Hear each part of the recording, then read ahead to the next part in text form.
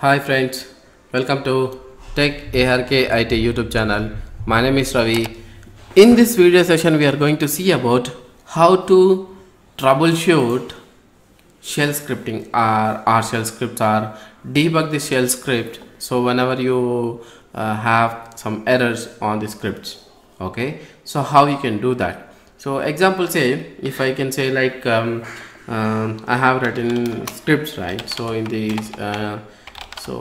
this session, so there are so many scripts. Example, say if you want to see that each and every script is execution and their level of failures, then how you can do that? Okay, so any script which is with the executing the script with the -x will give you the detailed information that how the script is going to be executed.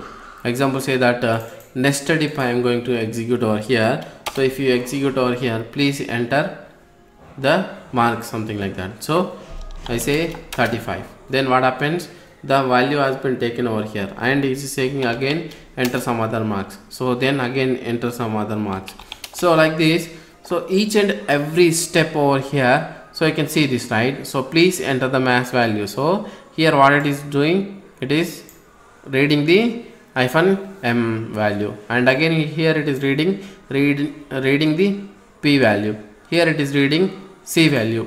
Okay, so then how it is executing each and every value over here, see this 35.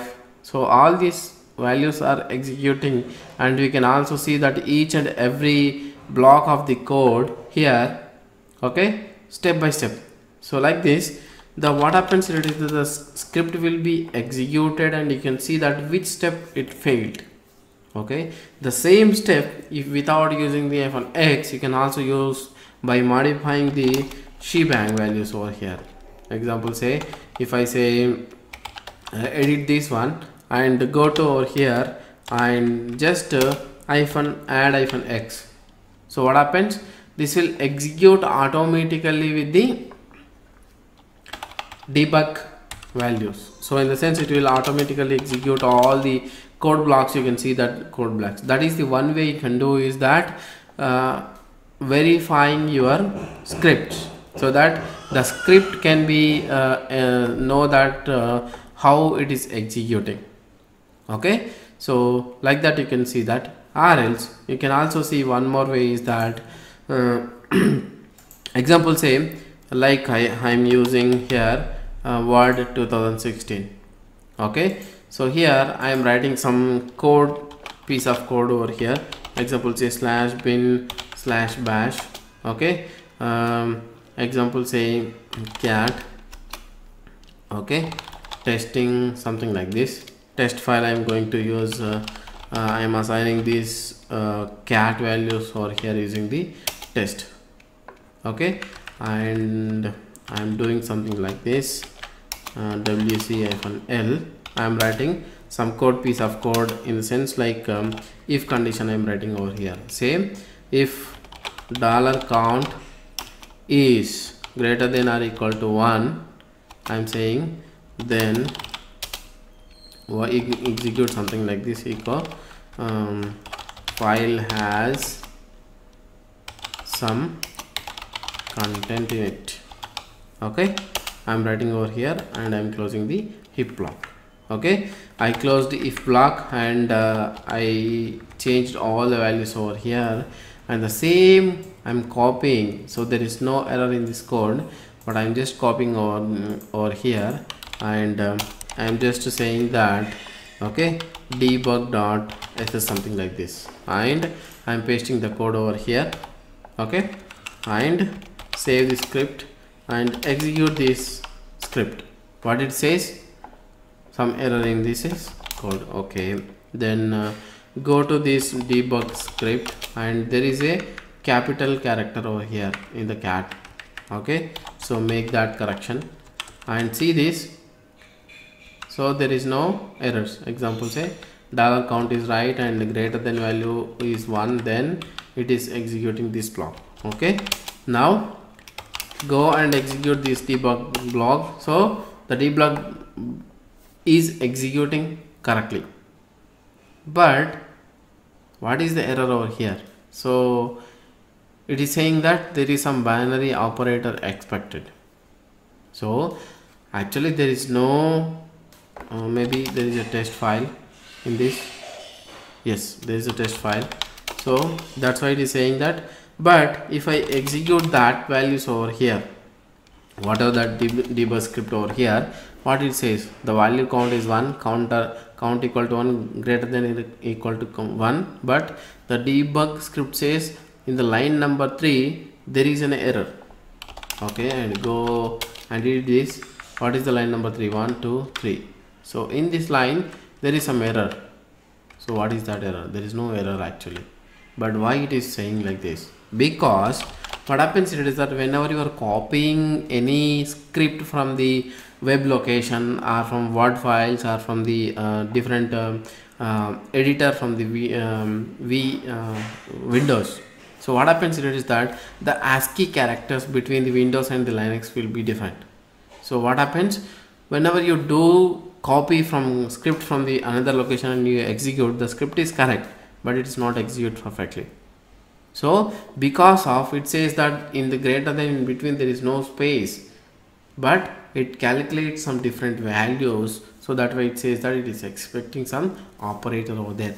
In this case what you have to do, so you have to install DOS to Unix command and modify that file. So what happens that it will convert your file to the Unix format, then you execute the same file over here, say debug.sh.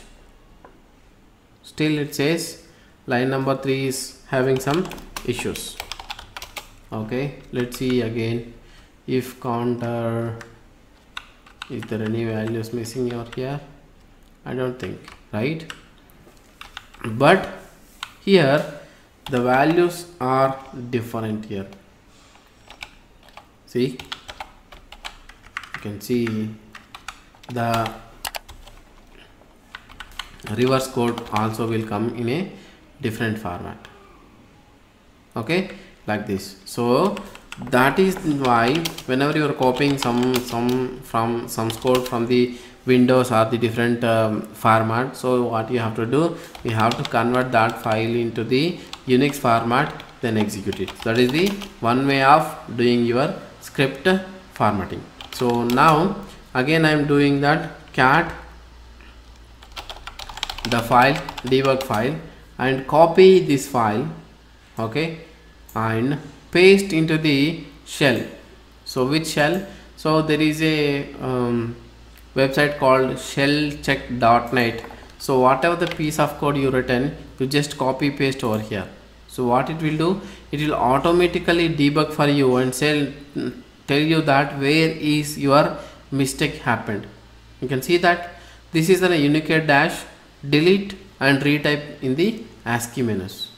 See this, right? So the script does not have any error, but what it is saying that hyphen, whatever the hyphen which is missed over here, which is not actual parameter, so you have to type that one. Again it is saying that instead of passing in a reverse code, you pass the code into the different format. So what I am going to do here is that I am going to make different file called debug.sh.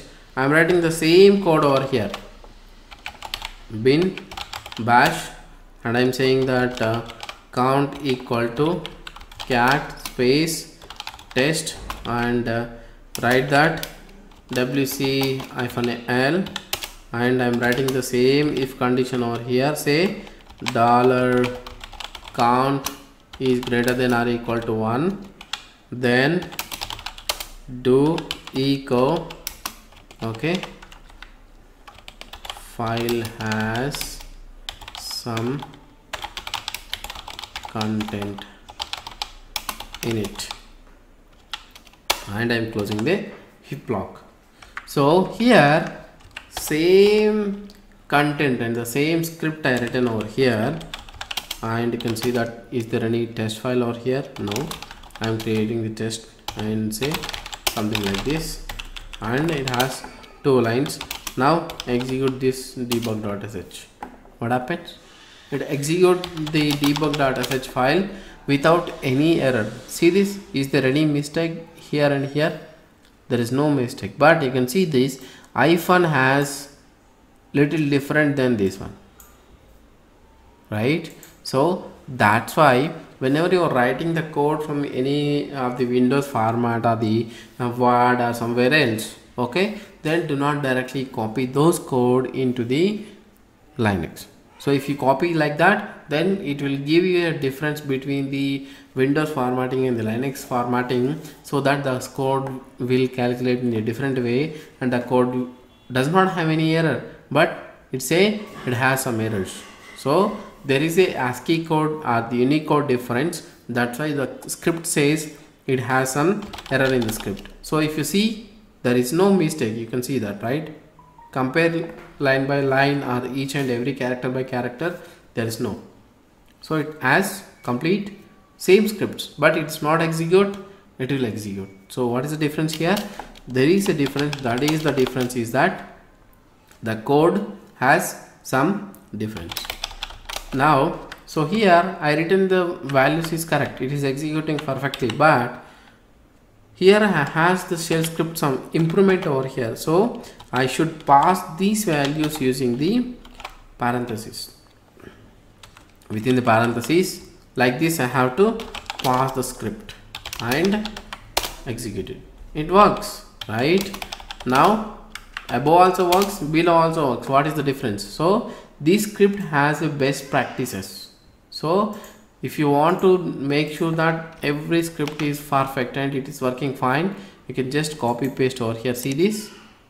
Everything looks good, but there is some say double quote to prevent globing and word splitting. So it is saying that some script improvement over here, whenever you are passing some variable values, you have to pass that into the double quotations.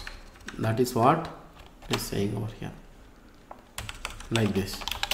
Now you copy this code into that shell check, then it will verify the shell check and say that what is the error.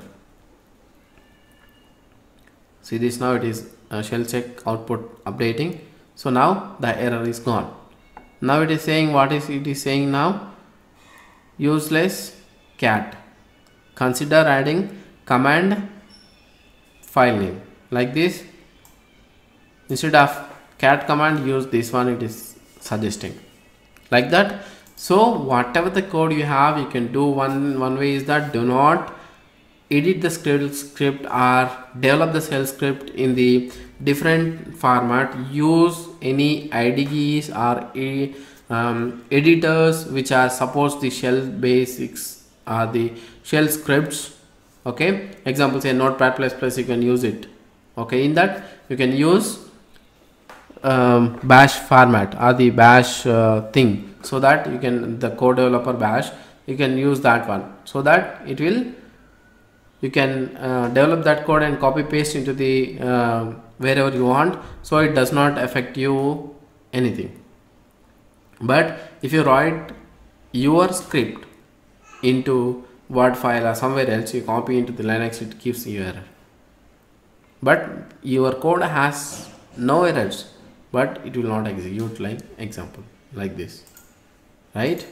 So that is the shell script debugging. So most of the stuff you can use X to debug your shell script, and do not write any scripts on the somewhere else. So most of the stuff you write into the Linux itself using the VI editor or nano editor, whatever the editor you like it, or you can also use graphical mode to write your scripts. And most of the stuff is that if you have any questions on your shell script is perfect and optimized well or not, you can just copy paste into the shellscript.net, or it will verify and let you know the what you have not to use, what you have to use, all the stuff. That's about this video. Thanks for watching. Stay tuned. Please subscribe to the channel for more upcoming courses and videos. Please follow us on social networking sites If you have any technical related questions, you can ask.